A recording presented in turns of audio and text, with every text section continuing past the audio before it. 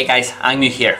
Alright, so for those of you that don't know me just yet, I have been doing this since 2010 when I took this course, and I had a lot of fun doing it. Alright, so if you want to see some of my work, some of the reviews that people have left on my work, you can see it in here.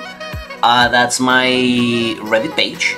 You can see some of the reviews that people have left, and you can find a lot of free resources and a lot of back and forth questions between tutors and other students and the students that have been doing this simulation and they're struggling with something, and you can reach me there as well. So yeah, don't find me there. Alright, so in this course we're gonna be working with Capstone.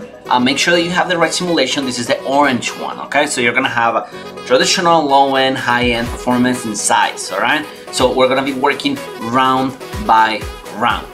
Now, I know that the simulation seems like a lot, but we are gonna be able to just condense it as much as we can.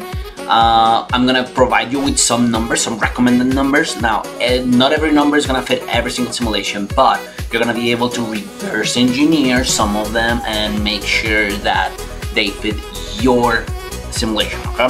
So in this one, I'm gonna be working with a simulation that it's gonna be going against other computers, kind of like practice rounds, but it's gonna have the same numbers than most of the simulations do. And I'm gonna teach you how to make a spreadsheet. I'm gonna teach you how to read financial statements. I'm gonna teach you how to read the Capstone Carrier and how to adapt to all those changes within your 6 to 8 rounds, okay? All right, so let me know if you have any questions, and thank you for joining me.